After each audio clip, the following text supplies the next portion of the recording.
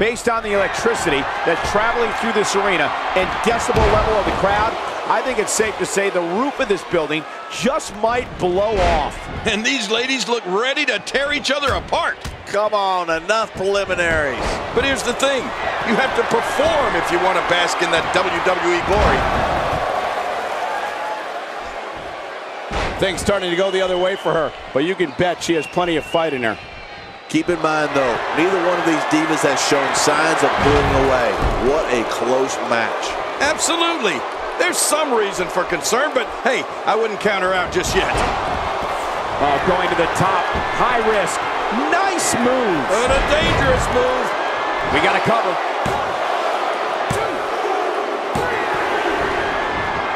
There's the pinfall and the victory.